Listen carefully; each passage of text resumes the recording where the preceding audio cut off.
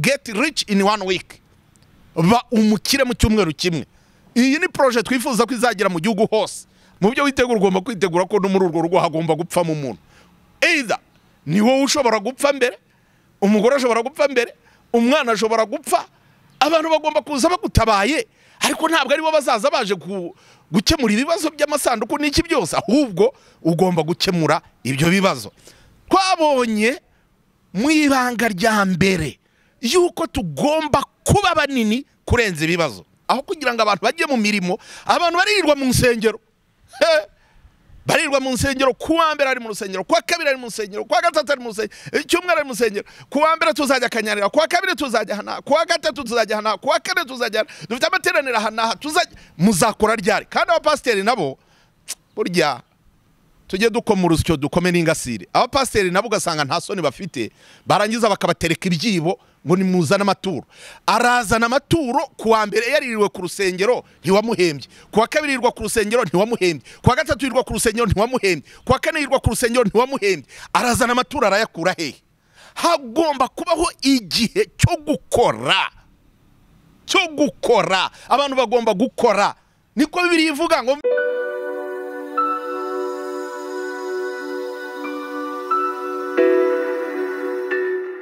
Yes.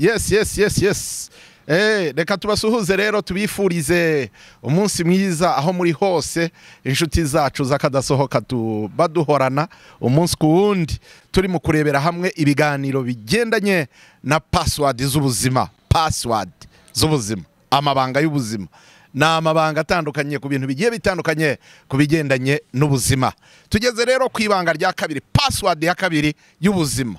Password ya kabiri successful people bakoresha kugira ngo bashobore kugera ku bukire bwabo. Abakire babigenza bate?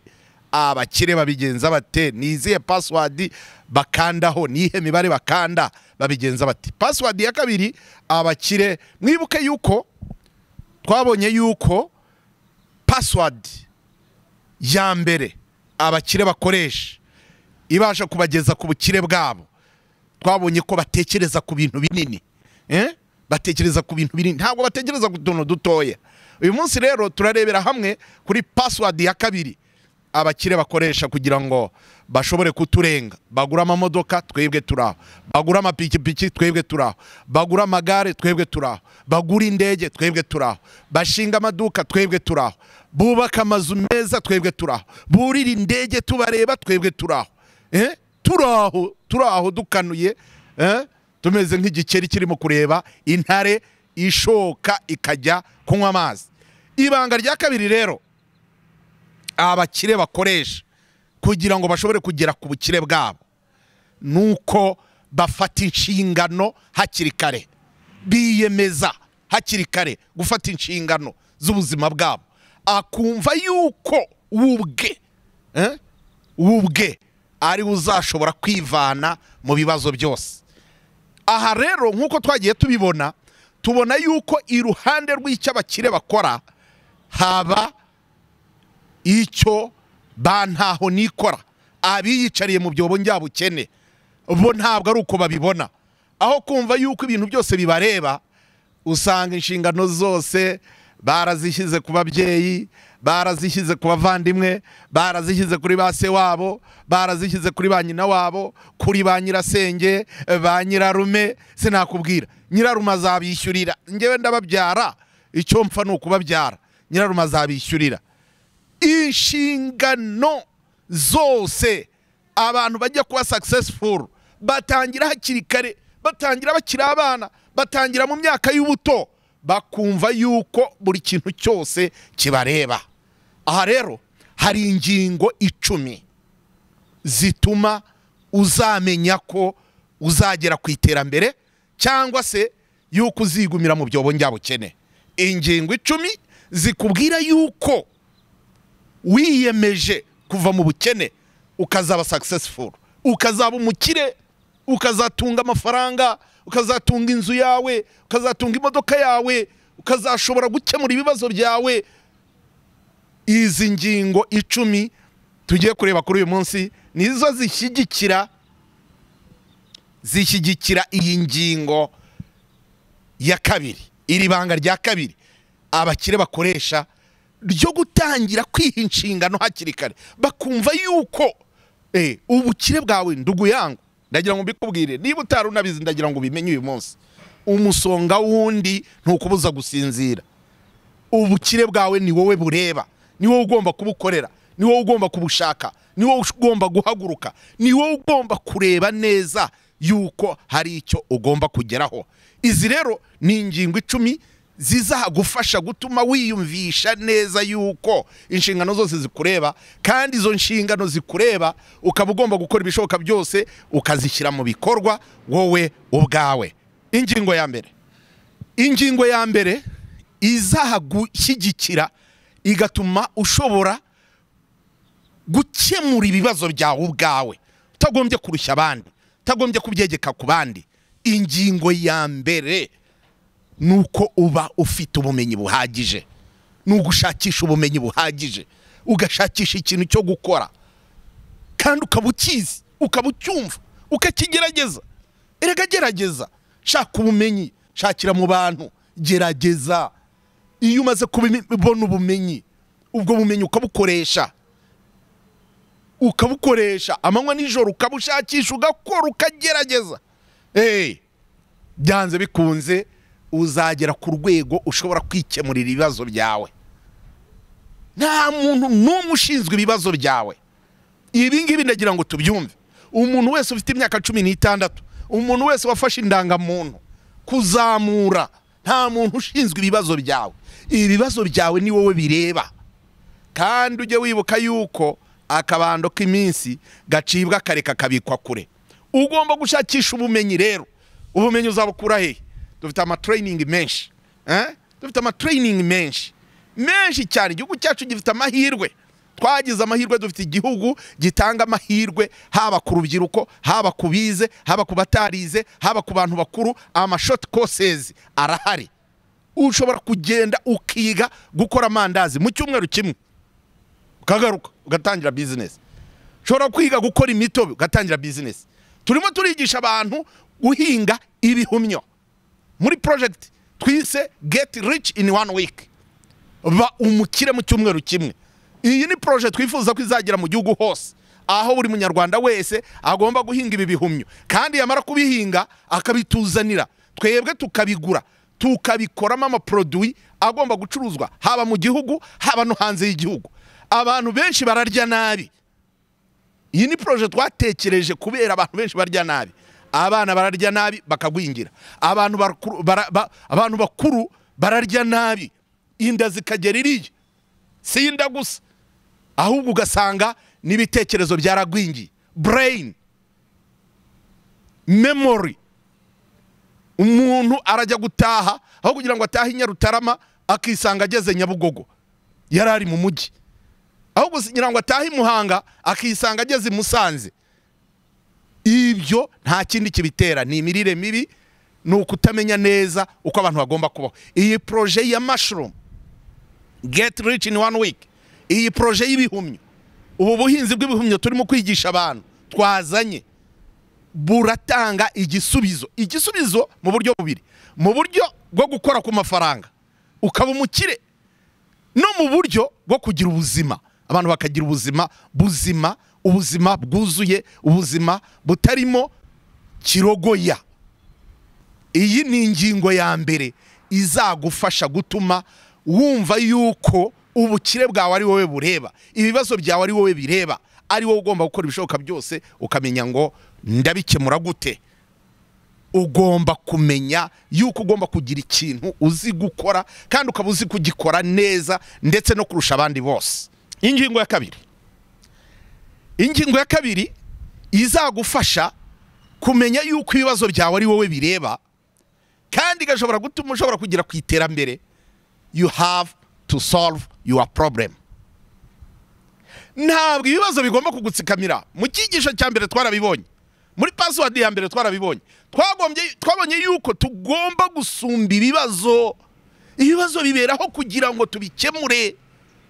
Niba ufite ibibazo utabasha gukemura, menya yuko hari icyo ubura. Ugomba gusubira ku rufatiro, ugomba gushakisha ibyo ubura. gerageza kurwana no kumenya uburyo bwo gukemura ibibazo byawe ni wowe bireba, urabikemura ute rero? Kandi ugomba kubikemura byanze bikunze. Ibibazo ni byinshi ariko ugomba kubikemura, ni wowe, ni njyewe wo gukemura ibibazo byanjye. Ngomba gukora ibishoboka byose, kandi buriya ntuzagire ngo hari umuntu n'umwe utagira ibibazo. Yaba ari abanyapolitike baba bafite ibibazo byabo, abacuruzi bafite ibibazo byabo, abaturage bafite ibibazo byabo, abize bafite ibibazo byabo, abatarize bafite ibibazo byabo, abasenga bafite ibibazo byabo, abadasenga bafite ibibazo byabo, abantu bose ku kigero cyabo bafite ibibazo byabo. Umuntu rero successful man, umuntu uzaba successful, umuntu uzashobora kugera ku iterambere iyo abasha gukemura ibibazo bye. Ugomba kubona ibibazo ukabibona, ni ngombwa urabibona, ariko ugomba no kumenya uburyo bwo kubikemura. Ugomba kumenya uburyo bwo gukemura ibibazo byawe. Nibaza bikugeraho rero, umugore aratwite ukajya kubitura abandi, umutera inda warebagaye, ukibuka yuko ikibazo cyo kujyana umugore kwa muganga kugira ngo ajye kubyara kigomba gukemurwa na kanaka. Oya, ni wowe ugomba kugikemura. Ugitera inda ugomba gutangira saving. Tuzabibona nitugera ku cyigisho kivuga kuri saving, uburyo bwo kwizigama. Tuzabibona. Ntabwo hizigama abanyamurengwe, ntabwo abantu bizigama kubera yuko bagize ibibasaguka, ahubwo umuntu yizigama kubera ko ashaka kwihemba, kubera yuko ashaka kuzivana mu bibazo, kubera ko ashaka kuzakemura ibibazo runaka. Umugore kimara gutwara inda, ugomba uwo munsi gutangira gutegura imivukire y'umwana, uko azajyanwa kwa muganga, ibigoma, ibyo guhemba umubyeyi, buri kimwe cyose. Ikindi ukajya kuvuga umuntu yapfuye ngo nyamuneka ni muterateranye yo kugura isanduku, ngo ni muterateranye nimugire gute. Oya, ni wowe ugomba gutegura, kuko urugo n'urwawe. Ugomba guteguruka mu byo witegura, ugomba kwitegura ko no muri urwo rugo hagomba gupfa mu muntu. Either ni wowe ushobora gupfa mbere, umugore ashobora gupfa mbere, umwana ashobora gupfa, abantu bagomba kuza bagutabaye, ariko ntabwo ari bo bazaza baje gukemura ibibazo by'amasanduku n'iki byose, ahubwo ugomba gukemura ibyo bibazo. Twabonye mu ibanga rya mbere yuko tugomba kuba banini kurenza ibibazo. Tugomba kuba turi banini kurenza ibibazo. Ibibazo ntabwo bigomba kuturusha imbaraga ku buryo bitwicarira, ahubwo ibibazo tugomba kubyicarira.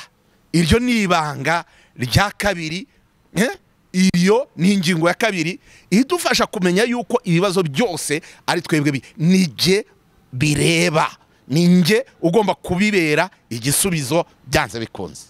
Ingingo ya gatatu izagushoboza kumenya yuko ari wowe ugomba kwikemurira ibibazo.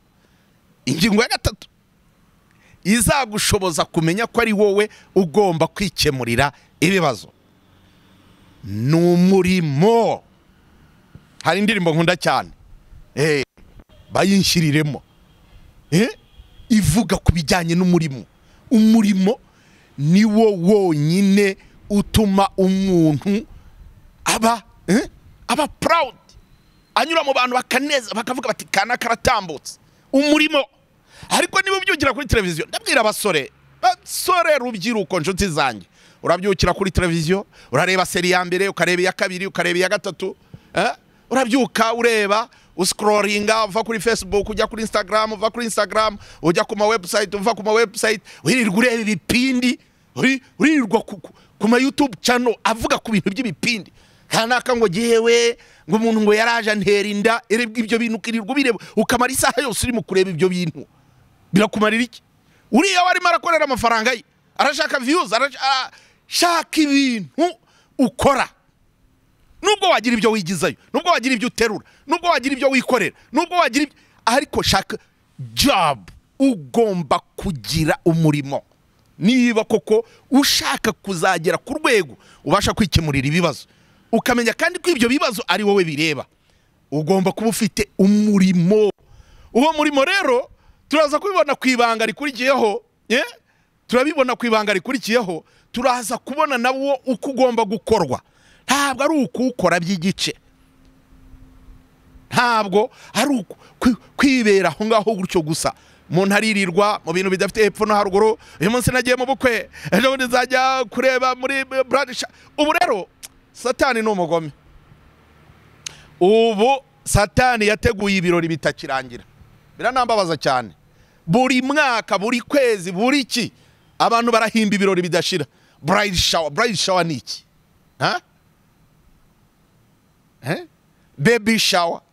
Sinakubwira hari ibintu utamenya ibyo ari byo, bidafite meaning, bidafite icyo bivuze, bidafite icyo bimaze, ahubwo byo kurangaza abantu, aho kugira ngo abantu bajye mu mirimo. Abantu baririrwa mu nsengero, barirwa mu nsengero. Kuwa mbere ari mu rusengero, kuwa kabiri ari mu rusengero, kuwa gatatu ari mu rusengero, icyumweru ari mu rusengero. Kuwa mbere tuzajya kanyarira, kuwa kabiri tuzajya hana, kuwa gatatu tuzajya hana, kuwa kane tuzajya hana. Dufite amateraniro hana, tuzajya muzakora ryari? Kandi abapasiteri nabo burya tujye dukomura usyo dukome n'ingasire. Abapasiteri nabo ugasanga nta soni bafite, barangiza bakabatereka ibyibo ngo ni muzana amaturo.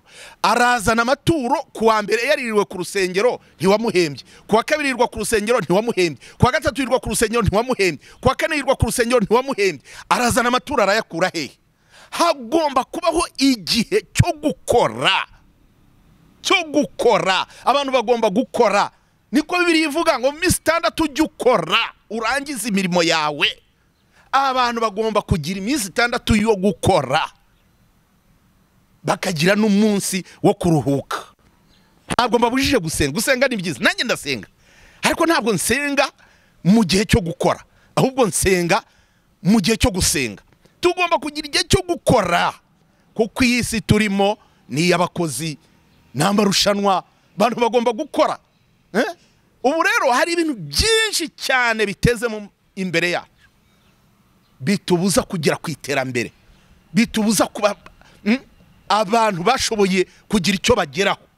Ugasanga noneho rero bya bibazo biraje biradutsikamiye, ahubwo tukajya kanyarira ngo ibibazo byadutsikamiye, ngo ibibazo by'amadeni muno kujya kanyarira. Nabwo urajya kanyarira usize ideni, uragaruka urisanga aho ngaho.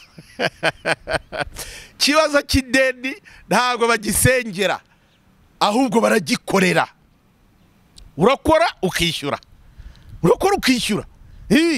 Urabyuka ugasenga ukiragiza Imana uti Imana mpumugisha wawe, dore iri deni rirandemereye, ariko mpereza umurimo. Imana yaravuze ngo izaha umugisha umurimo w'amaboko yawe. Umunsi wabyutse ukiyambaza Imana, ukayereka iryo deni, warangiza ukajya gushakisha, Imana izaguha umugisha, uzabona akazi kandi uzagakora, rya deni uzaryishyura. Ariko niba witonde. Iyo yari ingingo itwereka buryo ki tugomba kumenya icyo tugomba gukora kugira ngo dushobore kwikemurira ibibazo byacu. Iyo ni password ikomeye cyane, kumenya uburyo bwo gukemura ibibazo byawe. Ibibazo byawe ni wowe bireba, nta wundi muntu bireba, nta nundi uzabasha kubikemura, kuko nta wundi biremereye, ni wowe biremereye.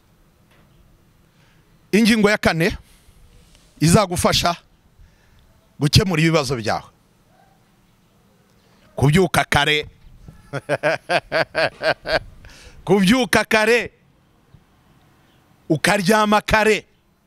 Ntabwo ari ukubyuka kare ukaryama ukererewe. Ndagira ngo ibyo ngibyo abantu babyumve. Iryo ryo naryo ni irindi kosa. Ugomba kuryama kare, ariko ukabyuka kare. Ugomba kubyuka kare.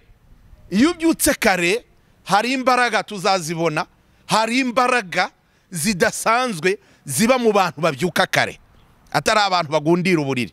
Hari umuntu uryama yakubyuka kigorora, yakubyuka kinanura, yakubyuka kagira gute. Oya, ugomba kubyuka kare, ugomba kuzinduka, ugomba kuzinduka n'imbaraga ukajya gukora. Iryo banga ni ibanga rikomeye cyane. Nshuti bavandimwe, ndagira ngo muryumve kandi murigerageze urebe. Ryama kare, ni guturara mu kabari. Umuntu ufite ubwenge, umuntu ufite inshingano, umuntu Imana yaremye ikakurema ku ishusho yayo, ukarara mu kabari wicaye. Ega mbona abantu bakomplaininga ngo leta ngo yakuye ngo yashyizeho amasaha ya hafi ngo saa 7 z'ijoro, ubwo se umuntu azataha saa 7 z'ijoro aje gukora iki? Ngo rwose bakaturetse tukajya dukesha saa 7 z'ijoro, saa 7 z'ijoro.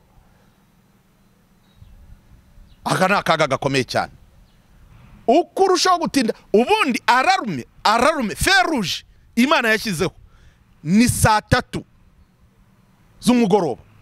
Ubundi saa 1 wakabaye uri mu rugo, saa 2 wakabaye ugeze ku buriri, saa 3 wakabaye usinziriye, kugira ngo byibura uze kubyuka umaze hagati y'amasaha 7 n'amasaha 9 usinziriye. Icyo gihe rero nibwo ubwonko bwongera bukirema, nibwo umubiri wongera ukirema ukivugurura, ugashajisha amaserire, ukubaka andi maserire mashya, ugasanga umuntu afite ubwonko buzima, afite ubwonko buri sharp, ubwonko bukora neza, ubwonko butekereza neza, ubwonko bupanga ibipango neza. Ariko umuntu arashaka kurara mu kabari ngo ntabwo nataha, ibibazo byo mu rugo ntabwo nabikira. None urabihungira, uzagumya ibihungu uzageze hehe? Ugomba kubifesinga, ugomba guhangana nabyo, ugomba kurwana nabyo. Kandi kurwana nabyo ni kwa gutaha kare, ukaza kubyuka kare, ukaza kujya gukora kare, ukaza kugira icyo ugeraho kugira ngo uze kugira icyo ubasha gutahana. Ingingo ya 5, ingingo ya 5 izagushoboza gukemura ibibazo byawe, ugasumba ibibazo, ugashobora gusumba ibibazo. Erega ndashaka ko dusumba ibibazo, ntabwo nshaka ko ibibazo bitwicarira, ndashaka ko tubyicara hejuru. Ingingo ya 5 ni exercise, sport. Ukibyuka nabyo reka guhita wirukanka, banza ukore ka sport. Ntabwo nkubwiye ngo ugiye gukora sport runaka, buri wese atoranye yashoboye. Sport ntabwo abantu bazi icyo ari cyo, ariko tuzayisobanura mu buryo bwiza. Sport, imyitozo ngororamubiri. Ushobora kubyuka ukagenda n'amaguru, ntabwo nkureba, sinzi situation urimo, sinzi ukubayeho. Ushobora kubyuka ukagenda n'amaguru, kavuga uti mfashe iminota 30 mvuye ahangaha ngiye hariya ndagaruka. Ushobora kwiruka uri umusore, ushobora kubyuka niba uraha mu mujyi ukaba ufite piscine ukajya muri piscine. Ushobora kubyuka ugashyiramo ahubwo kaka YouTube, ugashyiramo ama exercise ukayagenderaho wibereye muri sari wawe ugakora workout. Ushobora kubyuka ugatembera mu rugo rwawe ukaruzunguruka iminota 30 ukabira icyuya ukagaruka ugakaraba. Iyo siporo ya mu gitondo rero y'iminota 30 niyiguha imbaraga, niyigusunika, niyituma ushobora kuza gukora ibintu byawe byose biri ku murongo. Kubera iki? Kubera yuko wamaze kwishyira ku murongo, amaraso yashyushye, afite imbaraga. Buryo uzarebe nta muntu ukora siporo ari mukurira, ntawe nta numwe ndabona. Umuntu wese ukora siporo ahorana umunezero, kandi ibanga ryo kuba successful twararibonye mu ibanga rya mbere. Ugomba kuba unezerewe, ugomba kuba wishimye, ugomba kuba uri umuntu ukeye, atari umuntu w'ikenyamenyo. Nta muntu numwe ndabona ari gukora siporo ariko ntabwo byashoboka. Ayekenyamenyo ntabwo bishoboka, ntibishoboka. Uzabigerageze. Ikindi, uzarakaranye n'umugore cyangwa urakaranye n'umugabo, habayeho ibibazo wenda mwarakaranyije, mukitangira kurakara uhite ujya muri siporo, ufata inzira wigira ugaruka mu rugo umeze neza, umutima ukeye, ibitekerezo bimeze neza, ubuzima bimeze neza. Kubera iki? Kuko imisemburo, iyo turi muri siporo, imisemburo yose mibi iratakara, umubiri wacu ukarema imisemburo myiza izana umunezero, izana ibyishimo, izana icyerekezo, ku buryo wiyumvamo intege, ukiyumvamo icyerekezo, ukumva kuko hari ahantu ushobora kuva naho ushobora kugera. Sport mu gitondo cya kare, twese tugerageze, kandi bizadufasha. Tuzabibona neza sport, akamaro ka sport tuzakabona neza twinjiye mu mabanga y'ubuzima, password z'ubuzima. Password z'ubuzima nibwo tuzabibona neza, kuko ukeneye n'ubuzima bwiza nabyo tuzabibona. Ukeneye ubuzima bwiza. Password rero ya 5 cyangwa se akagingo ka 5 kazagufasha gutuma ushobora gukemura bya bibazo bijya bikwicarira ni siporo, ni imyitozo ngororamubiri, ni ukuba uri physical fit, ufite umubiri uri mu rugero umeze neza, ushobora kugenda, ushobora kugaruka, ushobora kurira, ushobora guterura, ushobora kwikorera, ushobora kumanuka, ushobora kuzamuka, ushobora kunama, ushobora mbe uri umuntu koko, atari ikintu kiri aho ngaho wajya kubyuka ngo wajya ibyo ntabwo bizatuma ushobora gukemura ibibazo, kuko ikibazo cya mbere gikomeye cyane ugomba kubanza gukemura ni wowe ubwawe. Twarabibonye, ugomba kubanza gukemura wowe ubwawe, ntabwo uzajya gukemura ibibazo uniha, urwaye pressure, urwaye diabete, urwaye kanseri. Uburyo bwa mbere bwiza bukomeye cyane buzakemura ibyo bibazo byose ni siporo. Nayo irimo siporo, tuyiyoboke kandi tuyigane. Ni siporo kandi ya buri munsi, ntabwo ari siporo ya rimwe mu cyumweru ngo nuko umujyi wa Kigali wabiteregetse, ngo nuko leta yabishyizeho. Oya, ni siporo ya buri munsi, ikaba umuco wacu.